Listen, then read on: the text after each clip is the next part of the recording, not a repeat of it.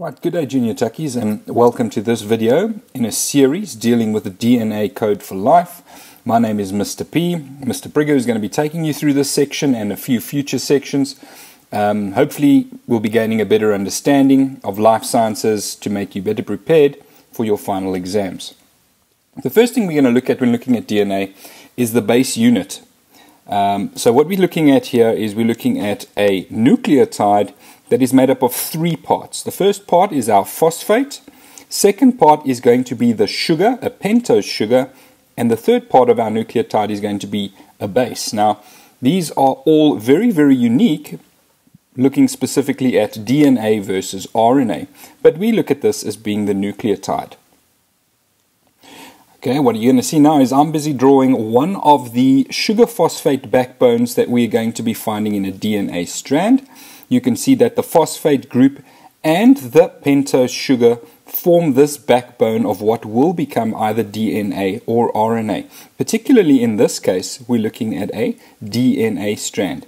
You can see the nitrogen containing bases form a specific sequence once all of these nucleotides are joined to each other chemically. And this base sequence becomes very, very important when we have protein synthesis taking place. We have a second sugar phosphate backbone with what we call complementary bases pairing alongside.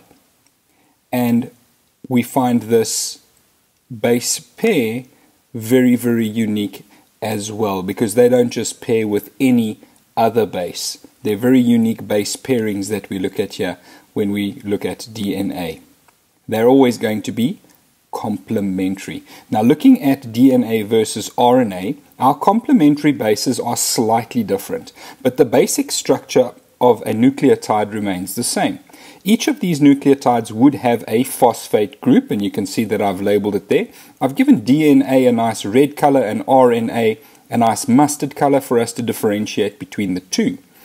Very nice questions in the final exam relate to us comparing these two nucleotides, most likely in a table of comparison, but we can identify the differences between them now. So each would have a phosphate group. We're going to have DNA, pentose sugar, being a deoxyribose sugar, whereas RNA, that pentose sugar, is a ribose sugar. When looking at the bases, we find that DNA bases are made up of cytosine, guanine, adenine, and thymine.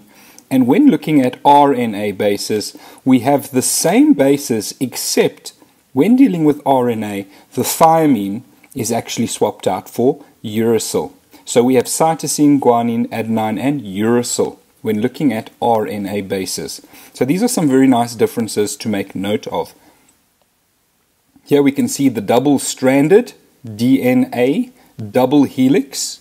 We find that our base pairs are paired up, as we said before, where cytosine and guanine are complementary bases, with adenine and thymine being the other pair of complementary bases. We see that this is a double-stranded nucleic acid, DNA nucleic acid, because we have two of these sugar phosphate backbones. Okay, one on each side. The sugar being deoxyribose in this case, because it is a double-stranded DNA nucleic acid. Here we can see we're going to compare this now to an RNA nucleic acid. We have a single-stranded nucleic acid. The complementary bases over here, obviously looking at RNA, it is going to be transcribed from a DNA strand. And wherever we have a base pairing of adenine with thymine in our DNA, as you can see in the first base of our RNA nucleic acid over here, our adenine pairs up with, or would allow for a uracil to replace the thymine when we actually form, through transcription, our RNA nucleic acid. So that's where we have the substituting out of the uracil for thymine. We have a single strand.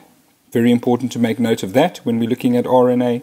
Our bases are the same except for uracil substituting out the thymine, and our pentose sugar in the sugar phosphate backbone is no longer deoxyribose, but it is a ribose pentose sugar.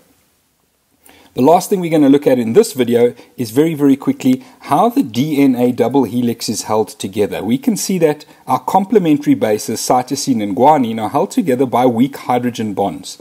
But very nice to make a note of here is that there are 3 weak hydrogen bonds between the guanine and the cytosine, and between adenine and thymine we only have 2 weak hydrogen bonds.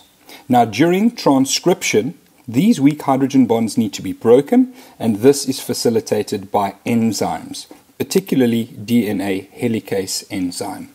Well, I hope that this video has given us a little bit of a better understanding in DNA and RNA, particularly in the way that the nucleic acids are formed up, but also in the nucleotides and how we can compare the different nucleotides with one another. So please tune in to some of the further videos that deal with DNA. Make sure that you get a copy of the theory booklet as well as the theory worksheet and memorandum as well. These will definitely guide you as to the types of questions you're going to get in your final exam. I'm looking forward to seeing you all again. Have a fantastic afternoon.